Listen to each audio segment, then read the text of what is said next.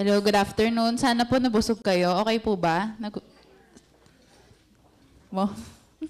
So, aside po from SERP-P, meron pa po tayong ibang mga databases na ginagamit or at maintain po ng PIDS. And to know more about these knowledge portals, which are the Economic and Social Database and GIS-based Philippine Socioeconomic Profile, let me call Ms. Blesila Dato Mondes, Dr. Aubrey Tabuga, and Mr. Arkin Arboneta from the Research Department of PIDS.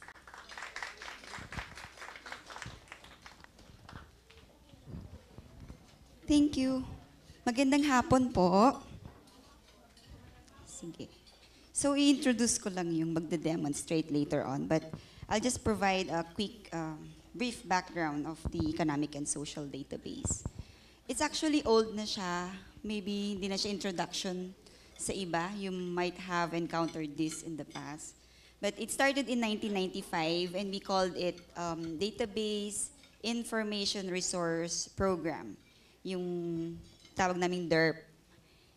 And there were like, I think 2 improvements already. So yung papakita namin is 3.0 na siya. But next year, we will improve it ulit to improve the front end and to expand the database in terms of dun sa indicators na sinasama dun sa database. So basically, the purpose of the Economic and Social Database is to make the process of research simpler and less complicated by providing information, yung data na long series, yung time series, especially for researchers, because what most government agencies na nagpo-produce ng economic and social database, what they do is they provide usually mas recent data like the past 5 years and then yung lahat ng disaggregations. But what PIDS does is to collate, compile all this and present them in a very long series as much as we can. Kasi minsan may mga break, so yun ino-note lang namin siya if there are breaks in the series. But basically, we want to provide researchers, students, stakeholders, policymakers, and their technical staff yung the longest series possible na nandun. Like the national income accounts, it spans from like 1940s up to the present. So dapat, yun yung pinapakita namin doon. Kasi we want to show you, we want you to be able to look at the long trends, and so that you can incorporate them in your statistical analysis, like time series analysis, regression analysis. You would need the long series. And yung disaggregations din nun, nakasama doon. Unlike dun sa mga data producers natin, they only highlight kung ano yung mga highlights dun sa mga reports nila on their websites. So that's the Economic and Social Database. And there are 2 parts. The Economic and Social Indicators and the Geographic Information Systems Database. So yung Economic and Social Indicators, siya yung the usual table format that you can download as Excel formats that you can put in your databases also. Yung isa is GIS. So it's a more interesting way of presenting data because it's in maps. For policymakers, you can use them, kasi ano siya, color-coded siya. So if it's poverty, we use color codes. The red is for yung medyo worse siya than the national average, and then yung green, yung better than the national average. So may mga legends kami ganun. So we present poverty indicators, other social indicators, through maps. So usually we have regional maps, we have provincial maps, and in some I think in some indicators we have even barangay level yung munisipyo na ano siya, yung map niya by barangays nandun siya, and then you can make you can get them actually and present them to policymakers if you need them, because you can just right click or print screen yung mga maps na yon. So, later on, there will be si Arkin Arboneta, yung aming research specialist. He'll present the economic and social indicators. Si Bless Mondes will present the GIS database. But it's very interesting that we have a current initiative kasi to overlay our maps, the socio-economic maps, with some physical maps, like yung hazard maps, so that we can have sort of, ano siya, we have a way to assess yung mga disaster risks na yung population on the disaster prone areas. And in that way, we can make, at the local level, you can have more, ano ba yun? You are able to get important data in terms, for instance, ito yung mga high vulnerable areas, ito yung high risk to flooding, ito yung low risk. Kapag para may event na may ganon, you know what you need in terms of managing the risks sa disasters. So yun yung medyo recent initiative namin. Pero they will explain further on that. So I'll call Arkin first.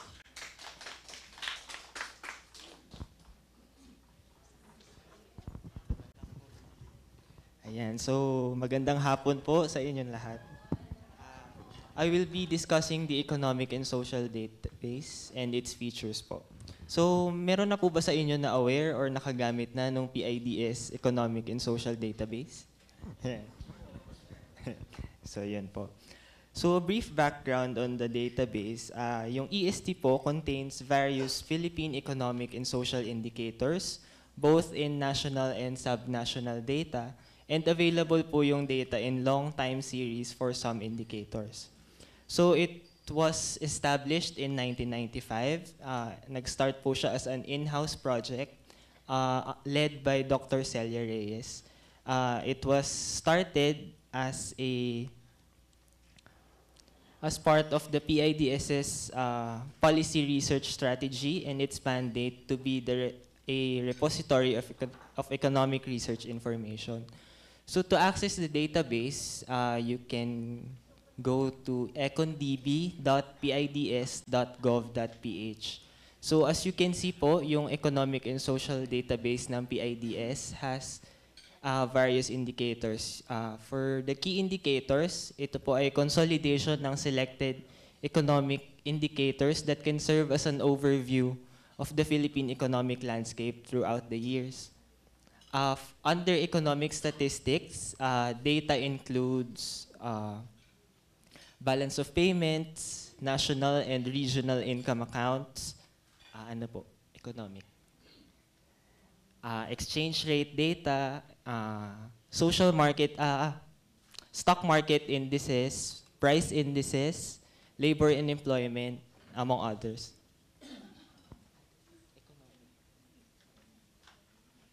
Ayan. For the under social statistics, we have health. Included po dito ang infant mortality ratio, prevalence of malnutrition, among others. Population census data by province. Education includes net enrollment rate, completion, cohort survival, and dropout rates. Then we also have monthly crime data po from PNP. The database also has community-based monitoring system data for selected provinces. Ayan. CBN.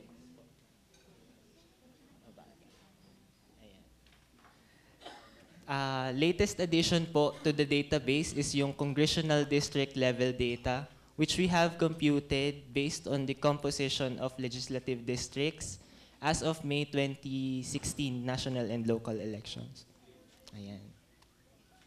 So for this afternoon po, magde-demo po tayo ng main features ng website using yung national income accounts natin. So yung national income accounts data po is located under economic statistics, then national income accounts. Yan. Pa-click po noong... Yan. Sige. Sige po. Yan. Sige. Yan. As you can see po, yung national income accounts natin na available is on a quarterly time series. So users can download yung indicators natin and save as spreadsheet or Excel, CSV format. Ganyan. Click lang po yung save to Excel. Then users can also do simple calculations and post estimation within the website. So, for instance po, we want a national estimates ng national income accounts natin. Since quarterly po yung available data and annual estimates is computed as the sum of the 4 quarters, we would want to add. So, operation po is total, frequency should be annual. Then, halimbawa po, we would like to get a percent share ng industries to GDP. So yun, post-processing is percent share, then GDP. Then start processing po. Sige po. Sige, okay na yan.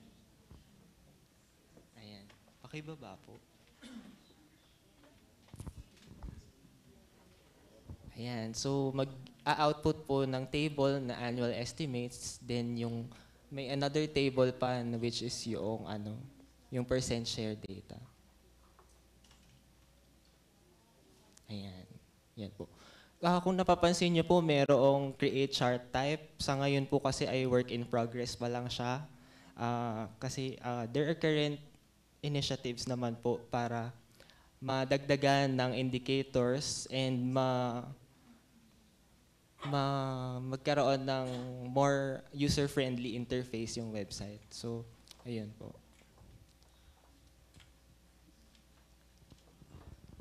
For the geographic information systems naman po, I'm calling Ms. Blisila Mondes.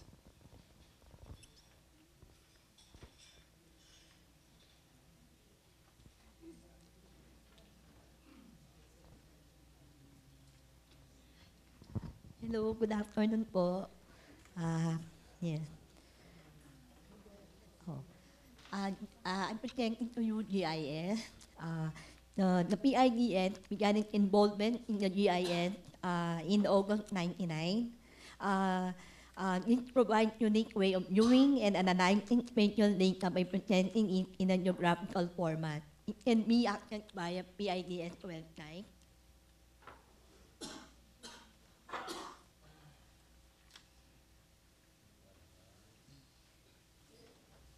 Here's our, ito po yung page namin ng GIS. We have economic indicators, demographic indicators, poverty, housing, and basic amenities. We also have other indicators like health, TPMS, down to barangay level. We also have IRA, internal revenue allotment, and other indicators. Okay.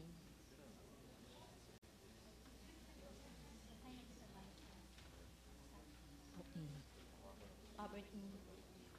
We have a sample map here.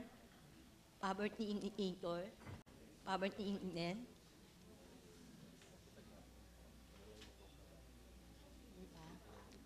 Map contain total economic indicator na po. GRDP, meron po kaming GRDP dyan. Map, the color, full color map, pattern and relationship that allow user for data to view information in a new perspective. The maps are color-coded to show the relative performance of a province to other province or region.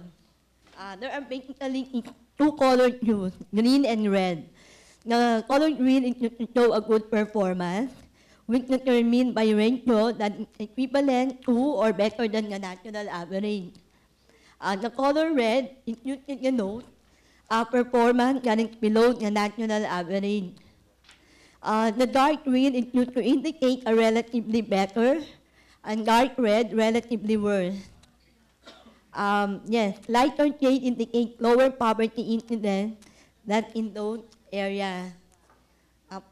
Yung ano po yung arm, kung makikita nyo, red, dark red, means na nag-perform ka ng, worse ang kanyang performance. Okay, as we go to the gradient, dark green to dark red, poverty incidence increases. Okay. Next.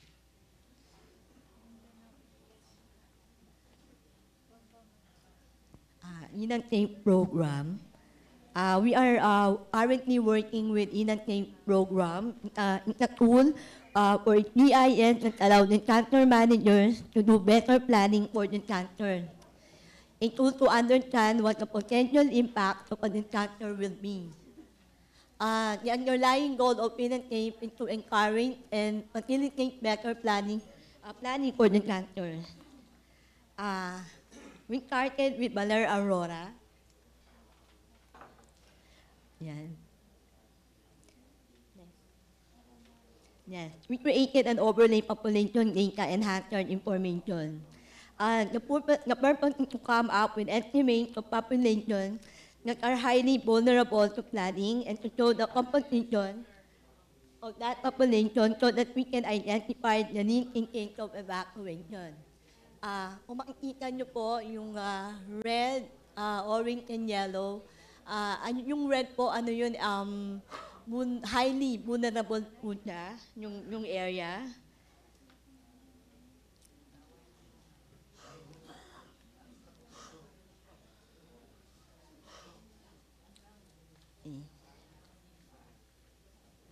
Next.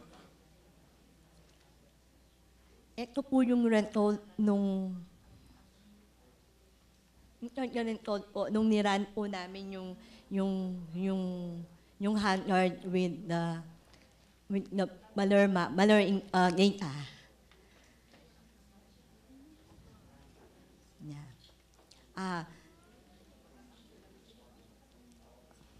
Ang affected po sa Baler area po ay 7,300. Ay, nakita nyo po yung red, yun po yung highly vulnerable. Okay, yung orange po, yung medium, vulnerable, and the low, the yellow one.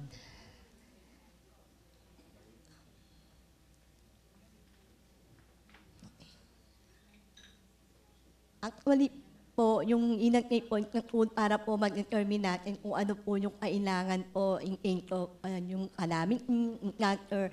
Meron ang inagay po, in-determine niya po kung how many or ano pong gaano yung amount ng mga ng kailangan ng supply needed or sa mga victim po ng mga kalamidad.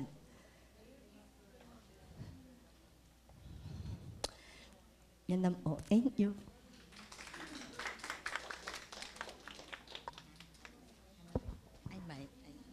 So yun po yung current initiative. We hope to launch this in 2019 para ma-cover pa ba yung ibang LGUs na pwede. By the way, we are getting the data from MGB, and then we are using data from the CBMS. Kasi yung location ng household. Nakita nyo doon, kita nyo kung may pregnant, so this is 2017 data, so by now yung pregnant nanganak na siya, dadagdag natin doon sa number ng children. And then in the evacuation, you would know ilang cans of milk, possibly, yung needs ng mga matatanda, ilan yung matatanda doon sa area na yon na maapektuhan. So it's something that's very useful, I think, for planners especially disaster prone. So yun po yung bini-build up namin ngayon. So that's all for the economic and social database. Thank you. Thank you po sa team. And next, to present about the PIDS Corner is our sole librarian, Miss Clarissa Lagoras Single. Sabi mo.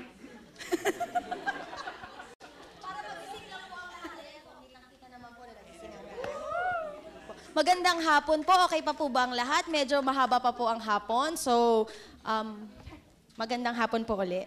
So, ayan. So, nakuha na po namin ang inyong atensyon. Yun lang naman din po yung gusto natin para makinig po tayo. So, this afternoon po, I will be... Ano ba? Dito ba? So, this afternoon po, I will be presenting to you the PIDS Corner, making research more accessible. Ay, pipindutin ko ba? Saan ko ito pipindutin? Okay na dyan.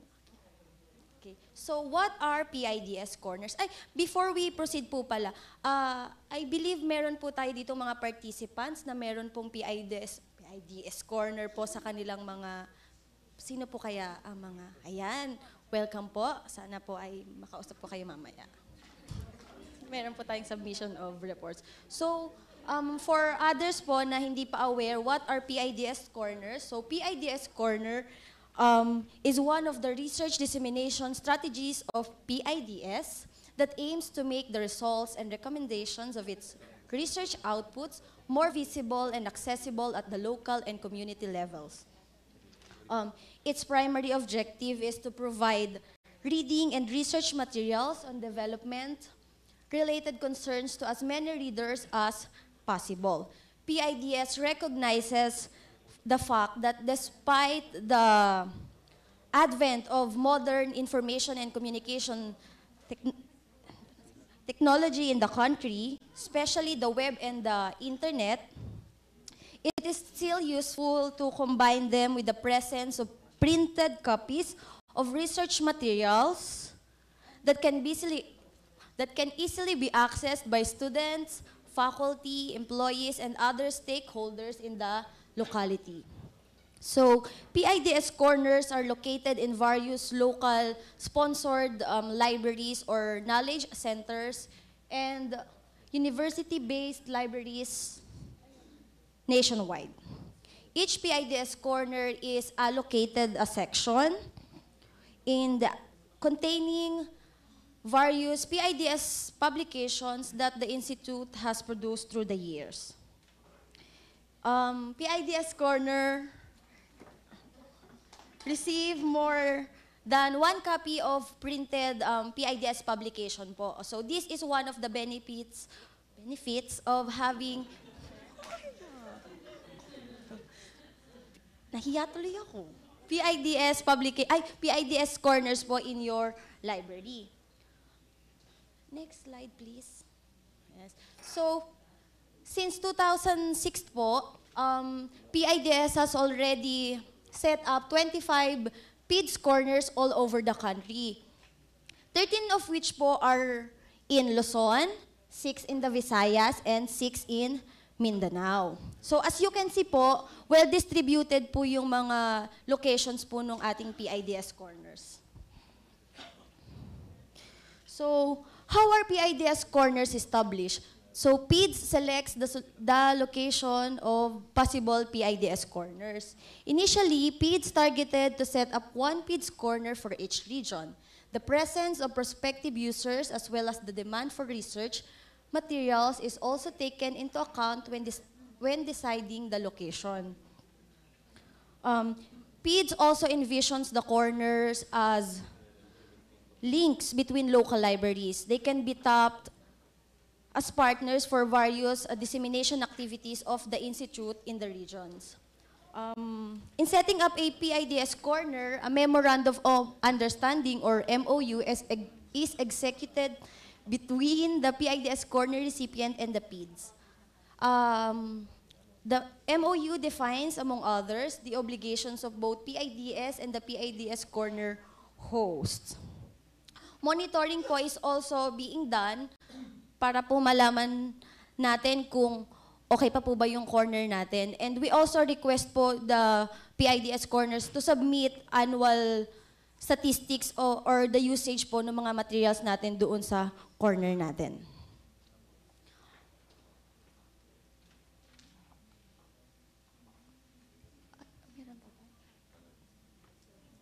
So here are some photos po of our PIDS corners po. This one po is the first PIDS corner at Bohol Provincial Library and Information Center. This was established po on July 2006.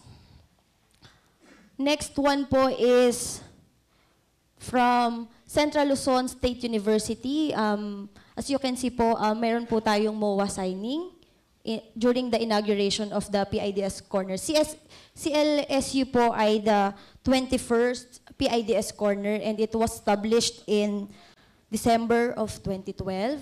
Next one po is from Western Mindanao State University, Zamboanga City Campus. This was inaugurated on July 2013. And last year po, we inaugurated the 25th PIDS Corner at Sorsogon State College po. That would be all po. Ay, makikita niyo po yung mga iba pa pong PIDS Corner sa website po namin.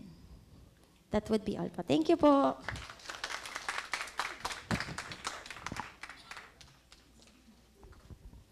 So, si Clarice po ay single. Sabi niya.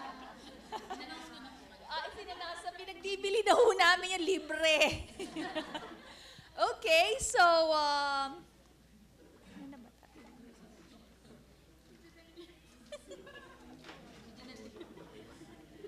Ito na tayo. Okay.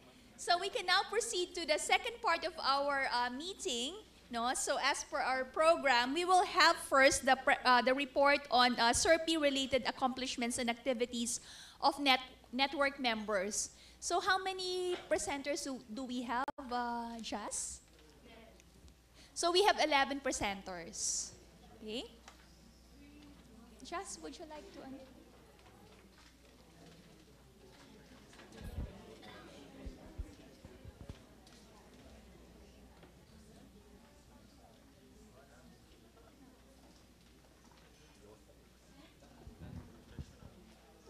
Hello, good afternoon. So the first to present po is from the University of San Carlos.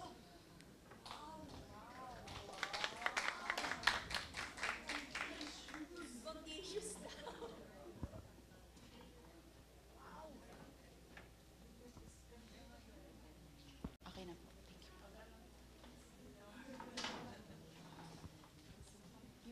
Thank you. No, the PowerPoint, because the rest were linked.